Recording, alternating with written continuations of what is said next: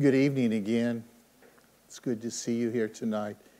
If you have your Bibles, please open with me to the book of Matthew. We're going to finish up the Sermon on the Mount tonight. Matthew chapter 7, verse 21 through 29. Now, I've titled this message, The Wake-Up Call.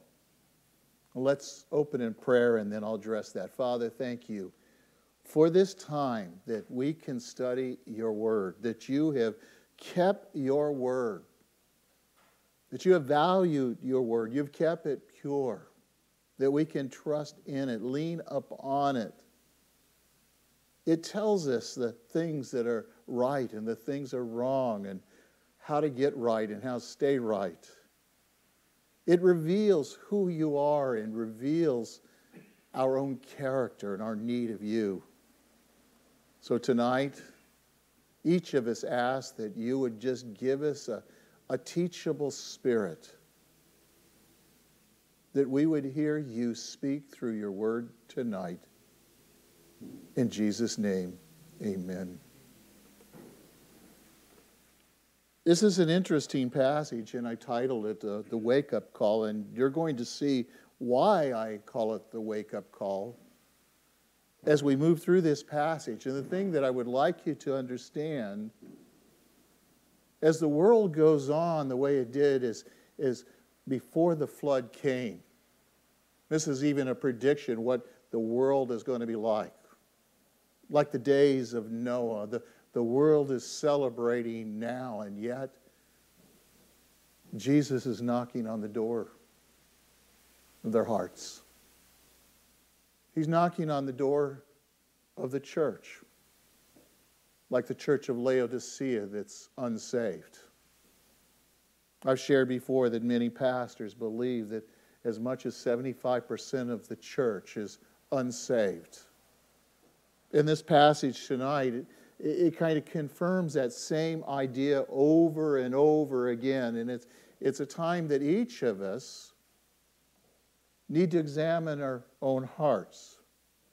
Let's read our text together. It begins in verse 21 of chapter 7 of Matthew.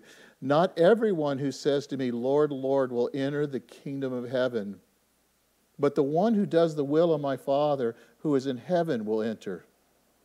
Many will say to me on that day, Lord, Lord, did we not prophesy in your name? In your name cast out demons, in your name perform many miracles. And then I will declare to them, I never knew you. Leave me, you who practice lawlessness.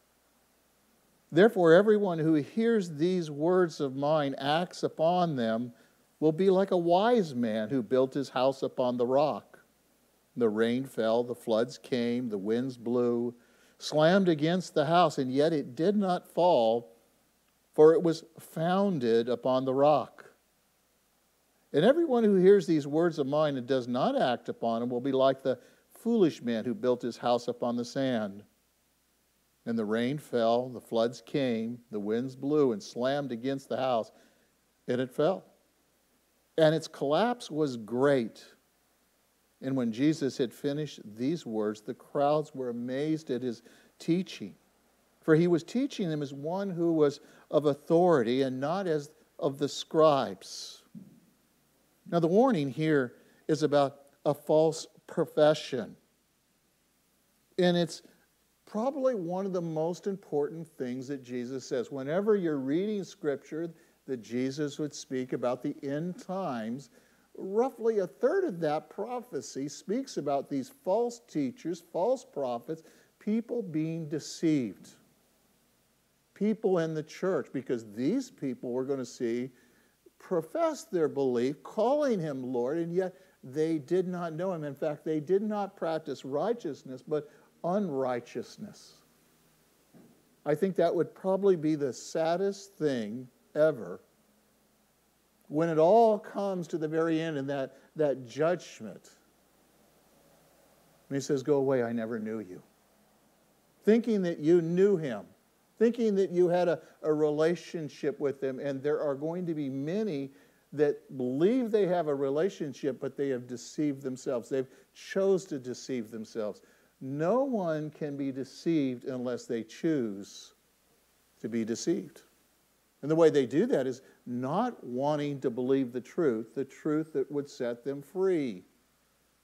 Now, Dr. Martin Lloyd-Jones said this, a counsel about false profession. He says, these are many ways that most solemnizing words uttered in this world to open their eyes to the terrible danger of self-deception and self-delusion. People believe the lie because they like darkness more than light. Now, the times that we're in, they're really changing very rapidly. If you watch TV, you watch movies, you see the news, the corruption in this world. You don't need to talk on prophecy, you just look around. You see it being fulfilled before our eyes. Look with me, though, in 2 Timothy chapter 3, verse 1 through 5. It says, but realize this, that in the last days, difficult times will come, for people will be lovers of self, lovers of money, boastful, arrogant, slanderers, disobedient to parents, ungrateful, unholy, unloving, irreconcilable, malicious gossips, without self-control, brutal, haters of good, treacherous, reckless, conceited, lovers of pleasure rather than lovers of God. Holding to the form of godliness, although they have denied the power, avoid such people as this. When he's talking about that, and he's talking about they have this form of godliness, he's certainly talking about the church. People, whatever congregation that you may be in, there are people that are sitting there week after week, day after day, month after month, year after year, and have never really trusted Jesus Christ as their Lord and Savior. They have this form of godliness, but they deny the power thereof. There's no change in their life. There's no fruit that is lasting. I like what John Butler says. Let me read. This is a strong warning about false profession. And it's not about, again, cultists and even false teachers in every way, and those who deny important doctrines of faith, or about intentional hypocrites who have somehow gained personal gain and profession of faith. But this is just the everyday person who says they're a Christian. The church is deceived because the church has not been discipled. People have not put themselves under the Word of God. They have not put themselves under another brother and sister and learned from them, learned what the Word of God said. Now, we were talking 2 weeks ago. Again, we didn't have a message last week because, again, we had a candlelight service and we chose not to show it because of the lighting. But 2 weeks ago, we looked at this idea of true and false disciples. Let me read just that passage because it fits in. It's a continuing in the context. It says, beware of false prophets who come to you in sheep's clothing, but inwardly they're ravenous wolves, who will know them by their fruits. Grapes are not gathered from thorn bushes, nor figs from thistles, are they? So every good tree that bears good fruit, but the bad tree bears bad fruit. A good tree cannot bear bad fruit, nor can a bad tree bear good fruit. Every tree that does not bear good fruit is cut down and thrown into the fire. So then you will know them by their fruits. And he's speaking of a judgment. So this passage, there are false teachers and false prophets, and people are sitting at their feet. There are churches simply not teaching the Word of God, not teaching people what God said about holiness and purity, not teaching them about repentance. There's no salvation apart from repentance. That a life, when a person becomes a believer, he's a new creature in Christ, but he has a changed life, a changed attitude. He will not continue in the patterns and the habits of things he did. He will no longer continue thinking the thoughts that he did. When he wrongs someone, he will go back to him and say, I'm sorry, I never should have acted that way. No Christian would act that way. Please forgive me. Things that we had never, ever thought about before. There's a change. But these people within church are bitter and angered. Day after day, week after week, month after month, and they never forgive anyone. And they carry this bitter root upon them. See, Jesus now comes to the end of this Sermon on the Mount. He's taught the principles, how you and I to live in the kingdom of God as God's children. As children of the kingdom. And he's warning the hearers, because in every crowd, again, there are those that are hearing superficially. But they're really not listening. Sometimes they even yell, "Amen, brother, amen," and point the finger at others. And they're hypocritical. And Jesus is warned against this idea of salvation, what they call, again, and I'll talk about a little later, cheap grace. Just come to the altar and say a sinner's prayer and everything will be fine. Come to Jesus and everything will be fine. I don't believe that's true, because the moment you come to Jesus, boy, there is a new, things change. There's a battle going on for your soul, for your mind, for your body. But Jesus will never leave you, never forsake you, will not allow you to be tempted beyond what you can bear. And you choose a different walk. And even tonight, I'm going to encourage you, choose today whom you will serve. Will you serve the true and living God, or will you serve yourself, your flesh? We talked earlier about, again, the way is straight and narrow that leads to life, but broad and wide that leads to destruction. See, all these things tie together. Jesus is warning the people. And some will say, well, this is a hell and brimstone. Jesus is speaking the truth because he loves the people so much. He wants them to know the truth that will set them free. And each person has to make that decision. Not to make the decision is making the decision for that road that's broad and wide that leads to destruction. So he warns against this idea that salvation can come to a man in a normal course of things, that you can just live a good life.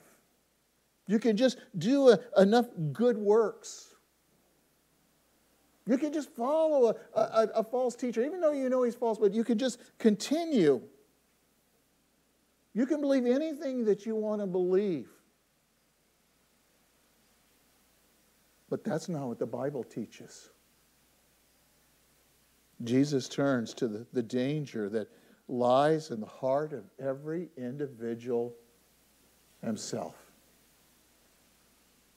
It's that bent towards sin in each one of us. That thing that causes us to sin. The lust of the eyes, the lust of the flesh, the pride of life. The self-delusion, deception. Well, that's true about others, but that's not about me. Because I'm a good person. There's no one good, not one. All have sinned and all have fallen short of the glory of God. But what he's going to talk about is this need for salvation that rests and trusts in Jesus Christ. No sinner's prayer will ever save a person. No oral confession that Jesus is Lord.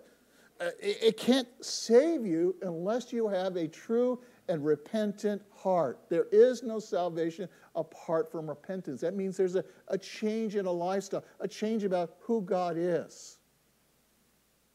That he requires perfection to go to heaven. And it's that imputed righteousness of Christ. It's only through his work of the cross, his atonement that he did for you and me, and we receive it by faith.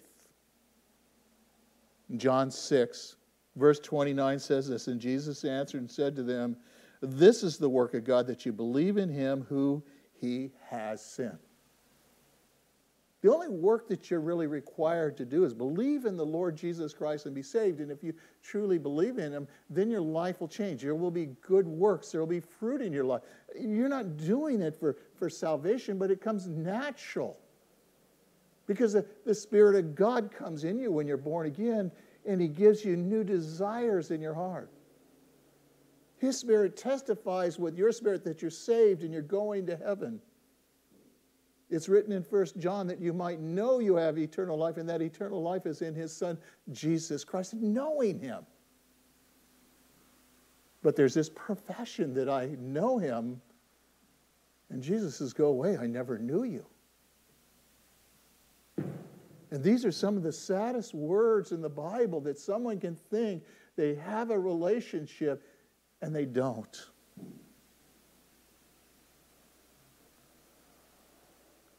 Dietrich Bonhoeffer knew the reality of this kind of self-delusion in the Lutheran Church in Germany in his day. He called it cheap grace. It was a term for describing it. Here was a church in like many denominations in America, in which the profession of faith was present, in which good works were done, but in which most of the people had simply never been born again. They were taught about grace, but it was a grace without conversion.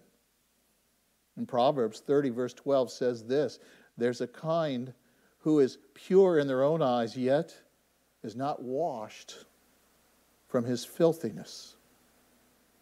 Dietrich Bonhoeffer goes on in his Cost of Discipleship. He writes, cheap grace is the preaching of forgiveness without requiring repentance.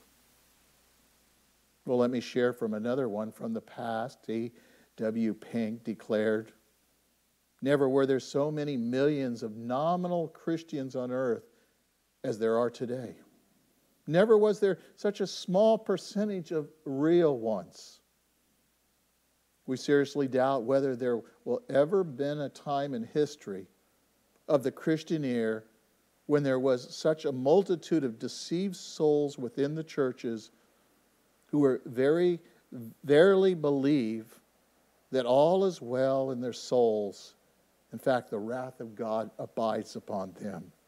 He then added, and we know that no single thing better calculated to undeceive them than the full, faithful exposition of the closing verses of the Lord's Sermon on the Mount. These are just two people, one from the 1800s, one from the 1900s, but there are a multitude of preachers through have seen it in every generation. In fact, what they believe today, it's increasing even more. The profession of faith, but not the possession of salvation. Not the possession of a relationship with Jesus Christ. And I need to ask you tonight, does this describe you? What is your relationship like with Jesus Christ? Are you the one who's maybe even correct in the doctrine, but never have come to know the Lord personally? And see, this is what God requires, is a personal relationship. To personally rest and trust in Him and lean not on your own understanding. Knowing that He sustains you and He keeps you. He promises that if you seek first the kingdom of God, His righteousness, and He will add all things. Seek first the kingdom of God and His righteousness. He'll take care of everything. It means you trust and rest in Him. Well, look with me in verse 21 of our text. He says, not everyone who says to me, Lord, Lord, will enter the kingdom of God. Now, Jesus here is called Lord for the first time. It was actually quoted from Isaiah 3:3. You find it also in Matthew 3:3-4. This is the one referred to by Isaiah the prophet when he said, the voice of one crying in the wilderness, make ready for the way of the Lord. Make His path straight. Pointing to the fact that the Lord was going to come, the Messiah, the anointed one. But here Jesus, declares that He's Lord. He'll take the worship at this point. See, Jesus continued to deal with the matter of these false prophets who claimed a special relationship with Him. They expected that their great works entitled them to be accepted into the kingdom. They boast on what they did, but they were only false prophets. They were false teachers. Their disciples followed them in the same way. They professed the relationship with Christ for their own personal gain. Through the years, there have been many that I've known that come to church. They come to church to meet people, for business. They come for many reasons. Rarely do they come just to meet with the Lord, to hear His voice, to hear a word of knowledge, a word of wisdom, to be prayed for or to pray for others, to exalt His name, to sit at His feet. There's something interesting in verse 21 too, and he goes on, but the one who does the will of my Father who is in heaven will enter. See, these false teachers, false prophets, these people who simply were not really believers at all, they lacked that submission to really the Father's will. The Father's will is that you believe in the Lord Jesus Christ and you be saved. And that you walk in His ways. That's how you fulfill God's will. To love God with all your heart, all your mind, and all your strength, and love your neighbor yourself. And that means a sacrificial love, of giving of yourself, your time, sometimes your finances. It's esteeming others higher than yourself. And that's something that we don't see in the body of Christ, where people are really esteeming others higher than themselves. It's all about us, because as I read in Timothy, that's what it says the end times is like. I'm so thankful that I don't know who's saved and who's not saved. And every pastor I know says the same thing. We're thankful that we can bring the Word of God, but the people have to choose. Will they receive Jesus Christ as their Lord and Savior?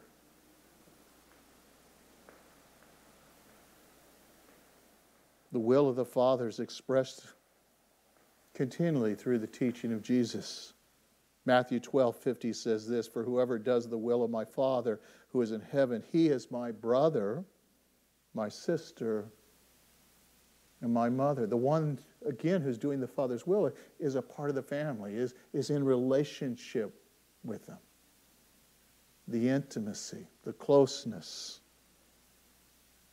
Well, in verse 22, we see the deceived. Many will say to me on that day, "Lord, Lord, did we not prophesy in your name and cast out demons in your name, perform many miracles?"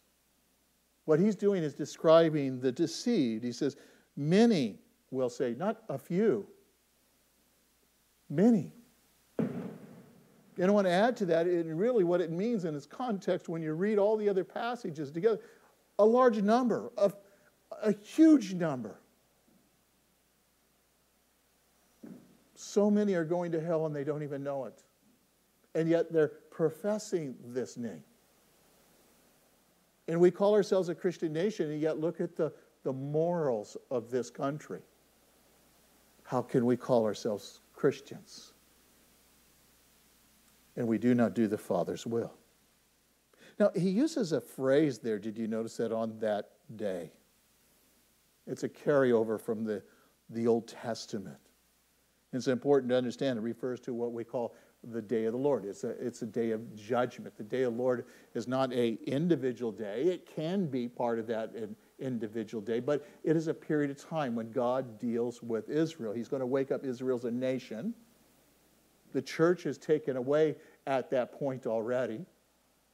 He's going to be purifying again, pulling out the true remnant out of Israel and shaking up the heathen. They're still in this world, giving them their last opportunity. Those who have never heard who Jesus Christ is. And that's hard to believe, that we have a world that has not heard who Jesus Christ is. But there's much of the world has not heard.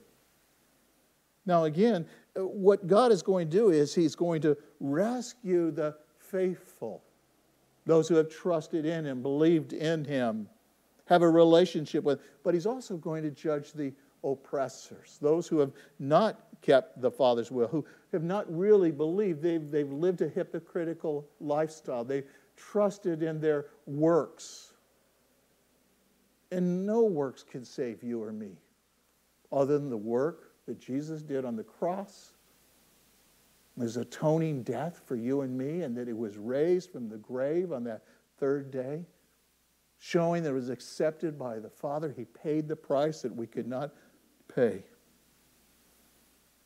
Now, many would say that Jesus' words come on too strong, too harsh. Sometimes I've said, you need to believe in the Jesus of the Bible. What do you mean, the Jesus of the Bible? And people want to argue and fight because there are many Jesuses in the world, many, many Christ in this world, false Christs. Unless a person trusts in this one who died for you and me, have a relationship with Him, they will never enter the kingdom of God. This is why the warning is so strong. He's shown us what life looks like. Just beginning with the Beatitudes, we saw that those things lead a person to salvation. What happens? One thing dovetails into another. In fact, when we look at Jesus' words, it seems so very judgmental. But in reality, most people don't really understand the facts. There's always warning before wrath. Always warning before wrath. A person will choose life or they'll choose death. Many are naive, thinking and trusting that they have a relationship because they want to believe it. Matthew 10:15 says this, "Truly I say to you, it will be more tolerable for the land of Sodom and Gomorrah on the day of judgment than for that city." You and I have, in this generation, have such a great knowledge of the Bible. The Bible is in so many translations, so many tools to understand the original meaning of the text. And yet at the same time, the Bible is so simple. It's so simple a child could understand it and come to that saving knowledge of Jesus. They may not understand all the different things, but they can understand who Jesus Christ is and what He did for them. What we're seeing are really words of deceit by the people. They're deceiving themselves. They've bought into the lie. The Jew would use a term, again, Lord, simply to show respect for a title, a position, one of honor, one who is a political leader or a military leader or a religious leader, or even including a teacher. They would call them Lord, Master. But for those people, notice what they say, Lord, Lord. This is suggesting much more than just, a human respect.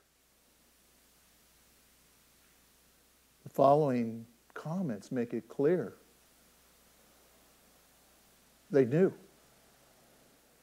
Look again at verse 22. It says, "Many will say to me," he's declaring He's Lord by saying this on that day, "Lord, Lord, did we not prophesy in your name?" Notice He says, "Lord, Lord, did we not prophesy in your name?"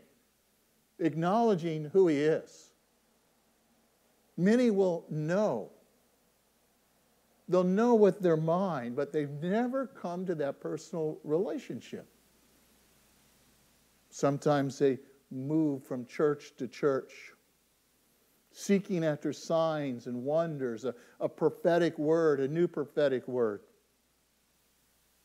The Bible itself is prophetic. It's God-breathed out the very Word of God. It's words of life. It will direct you and guide you. God has chosen to reveal Himself through the Word. and reveal his own character and nature to you and me. See, Jesus refused to accept their addressing him as Lord. It's perfectly clear. He renounced them as even followers. Oh, they were going through the moves. They had the confidence that they thought they had this relationship, but yet they really didn't know. The reality is they were only professors, and they never possessed that personal relationship with Jesus Christ. Listen back in Psalms chapter 6, verse 8. Leave me, all you who practice injustice, for the Lord has heard the sound of my weeping. In Matthew 25:41, he says this, and then he will also say to them on his left, depart from me, who are cursed people, into the eternal fire which has been prepared for the devil and his angels. And then in Matthew 24, verses 11 and 12, and many false prophets will rise up, mislead many people, because of lawlessness is increased, and most people's love will become cold. I don't want to be during the tribulation, not because of what's going to go on, just the people, the hardness, the coldness of their heart, their selfishness. See, in Matthew 24, it's talking about, again, these false teachers, warning and warning and warning and warning. And when you talk to people, they don't want to believe. But what does the Bible say? And people don't know what the very Word of God is. Well, the works really tell the truth about them. See, it's not uncommon that someone other than God's people can do mighty works. Since works can be faked. So if works can be faked, then works alone are not adequate to reveal the truth, whether they're saved or not. But see, they have this confident claim. They prophesied in his name, exorcised demons in his name. They did miracles in the name of Jesus. Jesus never says, no, you didn't do these things. But he says there's no fruit. He says this is wickedness. This is evil. These things are demonic. These are not of him. These are not done by the Spirit of God. Confident in what they're doing. Confident that they're doing it in his name, but they were not doing it in his name. The problem was that there was fruit, but the fruit was counterfeit. Satan is the father of lies right from the very beginning. He counterfeits everything that is good. Their claim was true, but their fruit was counterfeit in every way. It didn't last. It was demonic. Even perhaps human contrivance. You know, they did it and manipulated situations to call attention. And we talked a little bit about that on Sunday, how people have kind of fake gold dust coming down in church services. We've known that people have faked miracles. And the devil, more powerful than you and me, will do many false signs and wonders. So it shouldn't surprise us that Satan counterfeits everything that is good and perfect, everything that is God. Well, listen to Zechariah, though, 4:6. And then he said to me, this is the word of the Lord by Zerubbabel, saying, not by might or power, but by my Spirit, says the Lord of armies. The only thing that is good and pure is what is done in the Spirit of God. When a person becomes a believer, the Spirit of God works through him. It's pure. Our hands aren't on it. Glory is given to God. Again, Matthew 24:24 says this, for false Christs, false prophets will rise and provide great signs and wonders, so as to mislead, if possible, even the elect. So we know they're rising. We know that we see them even in this country. I've been there when people are doing what they call false miracles, and if you're standing clear and just observing, you know it's not true. God gives discernment to His people if they really want to know the truth. He will reveal to them. You pray and you ask Him. In 2 Thessalonians 2:9 it says this, that is, the one who is coming in the court of activity is Satan with all power, and notice false signs and wonders. And yet there are many today chasing after false signs and wonders because the Word of God is not enough. They want to harness this power themselves. Now listen from the book of Revelation, chapter 13, verses 13 through 15. And He performs great signs so that He even makes fire come down out of the sky so to the earth in the presence of the people. He deceives those who live on the earth because the signs in which He's given Him to perform in the presence of the beast, telling those who live upon the earth to make the image of the beast who had a wound in the sword and has come to life. It is given to him to give breath to the image of the beast, so that the image of the beast would even speak and cause those who do not worship the image of the beast to be killed. It's not stopping here. It's only escalating. As we get closer to Christ's coming, the demonic activity will increase like never before that you and I have ever known.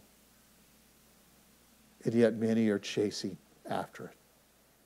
Listen as I read 1 Corinthians 13, verse 2. If I have the gift of prophecy and know all mysteries and all knowledge, if I have all faith so as to move mountains, but I do not have love, I am nothing. You know, the mark of a believer is love. If there's something that you catch tonight beside those false teachers, is this love. That when you and I leave this place, that the words we speak are always love. Tender. Love will tell the truth. Love will care, be concerned. Paul says that the person who prophesies and performs these great miracles but has no love is absolutely nothing. I've seen people that are chasing after signs and wonders, and they have this selfishness about them. They walk all over everybody as if they were trying to be promoted in a business. They're like a person who is in Vegas who's got the days in their eyes and just keeps gambling and doesn't even know what they're doing. The false prophets, their followers, claim to have done these things in Jesus' name. They claim His authority behind these deeds, but it's not. It's demonic, magical incantations, claiming again to be of God, but Jesus sees right through it. As we move closer to His coming, you're going to see more of these false signs and wonders. I'd like to share a true illustration. This is one of my favorite South Africans is a pastor named Trevor Hudson, who serves a church in Benoni, near Johannesburg.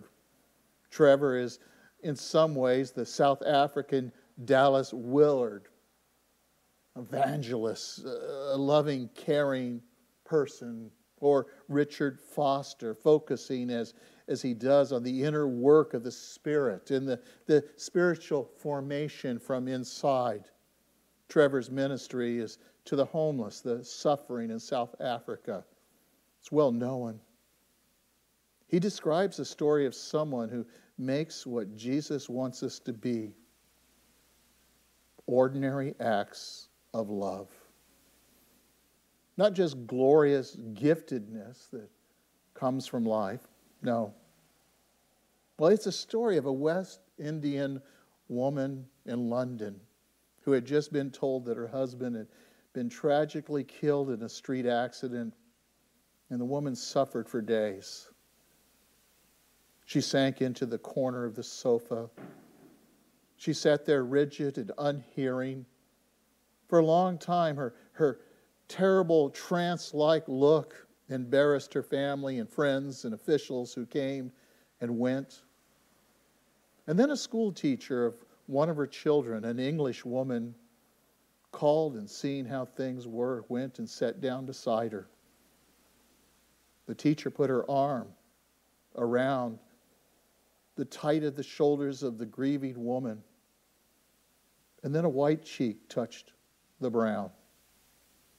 Then as the unrelenting pain seeped through her, the newcomer's tears began to flow quietly, falling on the two hands linked of the women on their lap.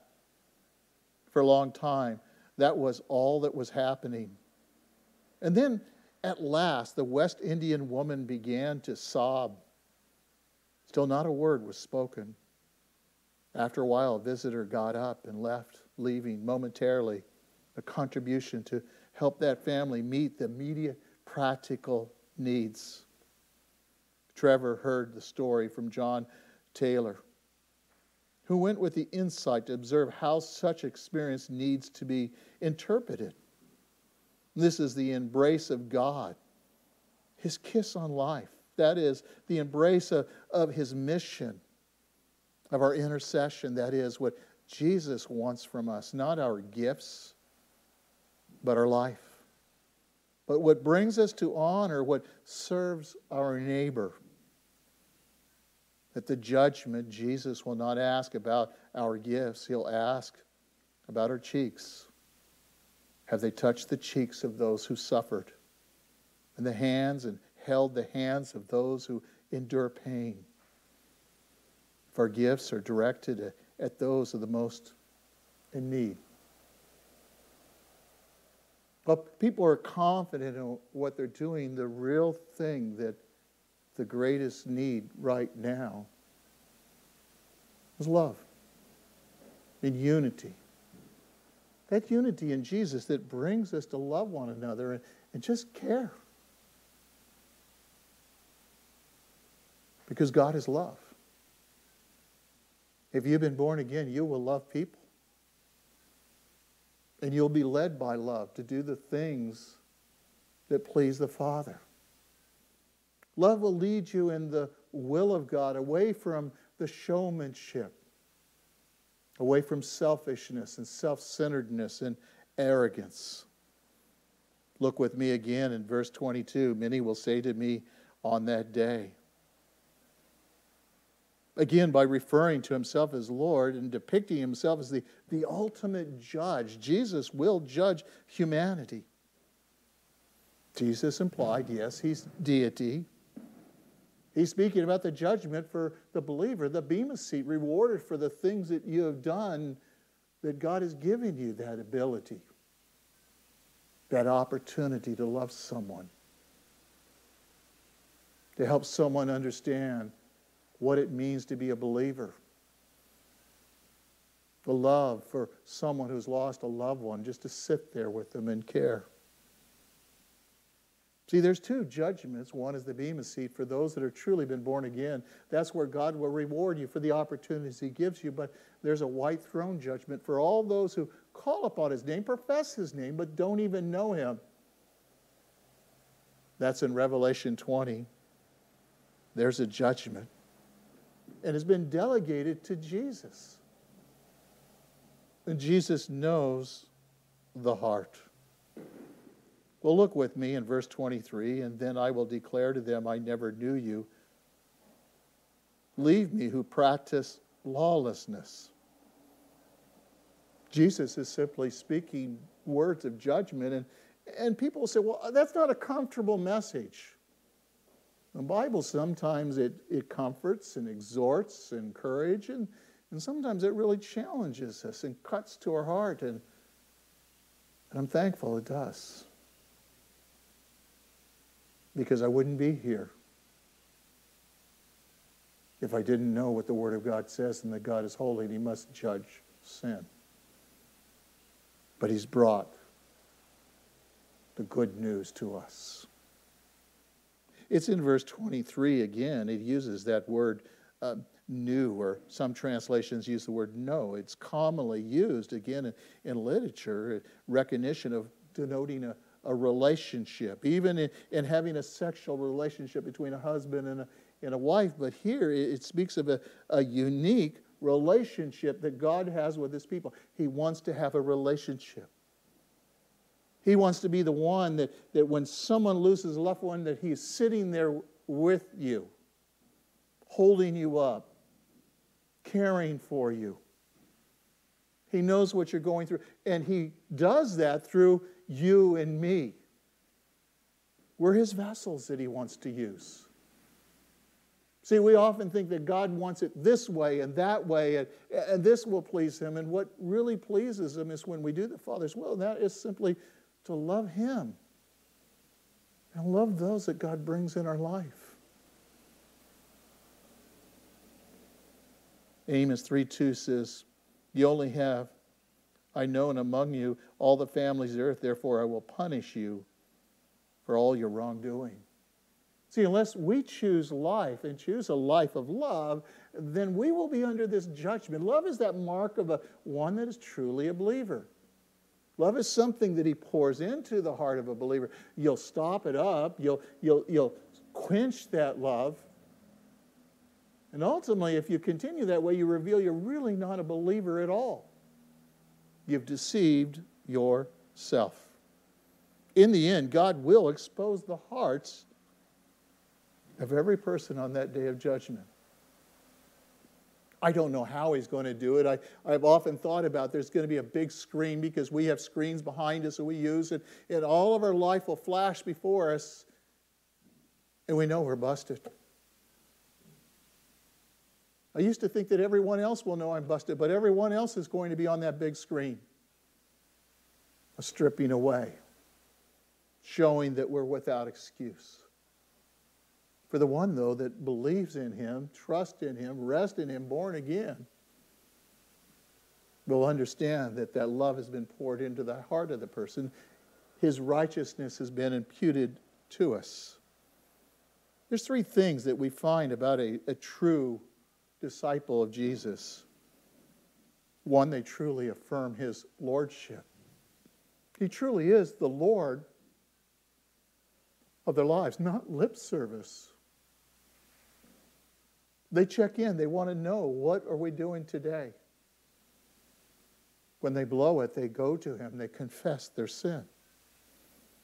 And the second thing is they submit to, again, His authority. They don't argue with Him. They don't fight with Him. Oh, they may begin that way, but less and less, because they know He's love and He wants the best for them. They learn to obey His commands. Jesus said, if you love me, you'll keep my commands. The very evidence. See, Jesus insisted that a person is confirmed a true disciple, not by prophecy or exorcism, the working of miracles, even the speaking of tongues. Some teach that unless you speak in tongues, you're not saved, and yet you can go in the deepest jungles and there be those that speak tongues that have been not born again. Or the Mormons speak tongues. The real mark is a love for God. Lordship. Submitting to His authority. Obeying Him. Jesus' words simply were, I never knew you. Showing they were truly not His disciples. Reading this passage, it just grieved my heart to think that there will be those that stand before, and when they hear those words, how their hearts must be torn. And we have that responsibility to explain and teach them. And He says in verse 23, I never knew you. Leave me who practice lawlessness. And yet Jesus in Revelation 3:20 through 22 is seen there as knocking on the door. Let me read it. Behold, I stand at the door and knock. If anyone hears my voice and opens the door, I will come in to him. I will dine with him, and he with me. The one who overcomes, I will grant him to sit with me on my throne, as I also overcame and sat with my Father on his throne. And the one who has an ear, let him hear. Hear what the Spirit says to the church. Here, Jesus is standing on the outside of the church. This is the end days church. Not only is he standing on the outside of many churches, he's standing outside a person's heart, knocking, calling to him. There's a warning before wrath. He's pleading with them. Come, all who are weary and heavy laden, I'll give you rest for your souls. He's calling. He's calling. Yes, there's this warning of wrath. There's a judgment coming. But the call is going out. The Spirit's grieving. Jesus is knocking. 1 John chapter 3, verse 4 says this, everyone who practices sin practices lawlessness. Sin is lawlessness. The idea of practice means habitual lifestyle, an unchanged lifestyle. If a person continues in that same lifestyle, they're not a believer. A believer recognizes these things, confesses these sins, he repents of them, and he no longer walks in these as a habitual thing. And then in Matthew 13, verse 41, the Son of Man will send the angels, and they will gather from all the kingdoms, all the stumbling blocks, and those who commit lawlessness. So some of these people, they're a stumbling block. They're leading people astray, but they're not leading them astray unless they want to go astray. The temptation is much for them. When we finish with verses 24 through 29, and he begins with the wise and foolish builder. We've all heard this story. The adjectives of the wise and foolish describe the man again, his spiritual, the person's spiritual and moral state. Not his intellect. Not how much he knows. Not how much can he quote. Not what he can claim he can do.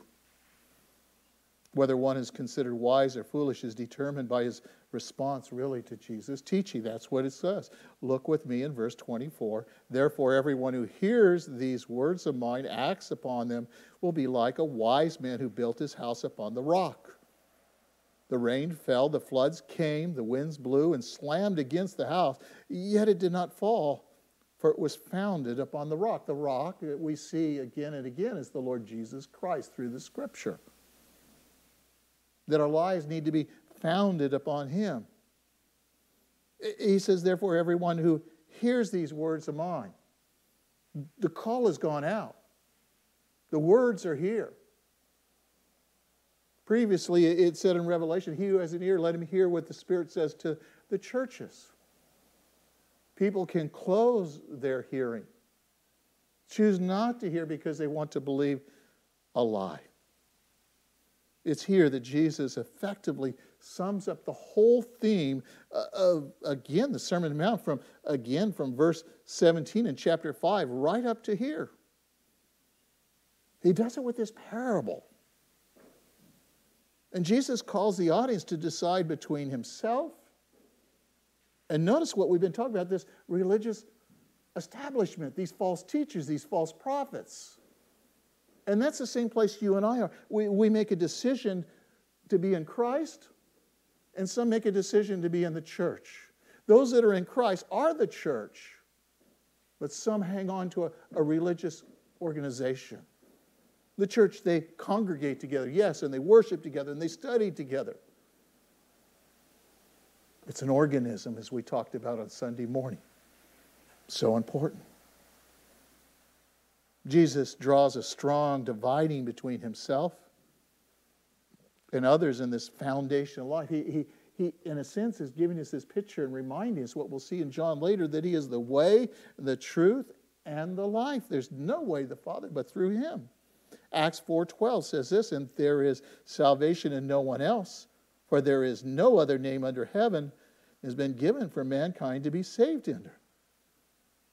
Those who believe in him will prove themselves not by just being a hearer of the word, but a doer of the word.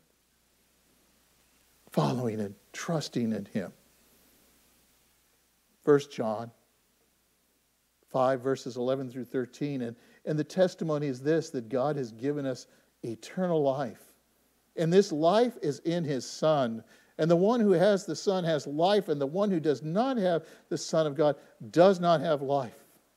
These things I've written to you who believe in the name of the Son of God, so that you know that you have eternal life. And I love that. God wants you to know tonight that you have eternal life. And that life is in his Son. And when a person has that life, he hears the voice of God. He acts upon the voice of God. He hears him speak. When they're reading the word, they know that he's speaking to their hearts and they want to obey him. Now it's interesting that during the hot summers, and boy are they hot, and again in Israel. And you come down to the Sea of Galilee, the sand around the Sea of Galilee, it becomes hard almost like concrete in a way, and it's interesting. And the wise builder would have to break through that, dig down until they found a foundation to build upon on the rock. Sometimes a builder in Israel had to go down as much as 30 feet to find a solid rock foundation that they could build upon. And this is hard work. And it's hard for a Christian because it requires that you and I get in the Word. It requires that we spend time with him in prayer. It requires that we walk that straight and narrow path that leads to life, and the temptation is going to bombard us from every direction. Years ago, Sears Tower in Chicago, and when it was ready to build it, they had to go down 1,000 feet before the builders found a rock upon which they can construct the tallest building in the world at that time. And this is something that you and I will continually to build upon the rock, our foundation, Jesus Christ. It doesn't matter what storms come our way. It doesn't matter how rough. If your house is built upon the rock, your foundation is upon Jesus Christ. The storms symbolize Satan bombarding and attacking the believer's faith. But if you're grounded upon the rock, you're safe. Now he contrasts that in verse 26 to the foolish builder who hears but doesn't do. Everyone who hears these words of mine and does not act upon them will be like the foolish man who built his house upon the sand. The rain fell, the floods came, the winds blew and slammed against the house, and it fell, and the collapse was great. And what they did is they built it upon the sand. The sand becomes a picture of this religious establishment, the false teaching, the false prophets. Remember, that's the context of this whole passage he's been talking about. The man who builds upon sandy soil symbolizes those who do not give Jesus and the word its proper place in our lives. They discredit Jesus, they discredit the word, and they will suffer the consequences. And the emphasis is on great destruction that will come, a great judgment will come upon them. These are the people that take that road that's broad and wide that leads to life. It's destruction is where it brings. It's a choice that a person has to make. So Jesus ends his sermon by making it clear that these two truths are taught. We've seen them consistent. We'll see them again as we go through the Scripture. Unless a life is changed, no salvation has ever occurred. There's going to be a judgment, and the choice is yours today and each day. When verse 28, we see their amazement when Jesus had finished these words. The crowds were amazed at his words. And it was the way he spoke. They were astonished at his teaching. He spoke with authority, not as the scribes and again, the Pharisees, they were always quoting someone else. And not that it's wrong. Jesus simply explained the text. He was the Word of God. The Word became flesh, and he spoke the very words of life. So in verse 29, it says he was teaching them as one who had authority, not as the scribes. He was teaching them with certainty. And I don't know how much you know or you don't know, but whatever you know, if you believe this is the Word of God and you speak it with assurance, you are speaking authority. When you know this Word is true, people will know that you are speaking with authority. They know that it's worked in your life. The world has a problem with absolutes. But God's Word is absolutely true. Now, the aim on this sermon is doing. And by the way, this sermon here, if you would read it, might take about 7 to 10 minutes. Chapter 5 through 7. They didn't follow him for days, for hours. Listen to him 7 minutes and go away. This is only a snapshot of what he said. It summarizes the main points. The Holy Spirit is led to give us the most important parts, that we would understand what is really important. These words that Jesus set before us, they're really two choices, as we saw. Wise and foolish. They both share the same traits. Each were builders. Each heard Jesus' instructions. One listened and one obeyed. One listened and one didn't. See, disciples who build their lives on the bedrock of Jesus Christ and his message of the kingdom of heaven are truly wise. They will not be shifting in the culture, the religious fashions, because they're grounded upon the rock. The rock is Jesus Christ. Father, thank you for tonight.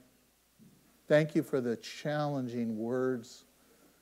Lord, I pray that each of us here will really examine our own hearts, our own motives. That we examine whether we're really saved. Are we just professors, or do we possess this relationship? Do we find ourselves running into the arms of you, Jesus, or finding the comfort in the world? Lord, there's no other place to turn but to you. We thank you for your love. We thank you for your patience with us. And thank you that you have given us the wisdom to understand, the will to obey. And all we need to do is call upon your name, and you will lead us in all truth. In Jesus' name we pray. Amen.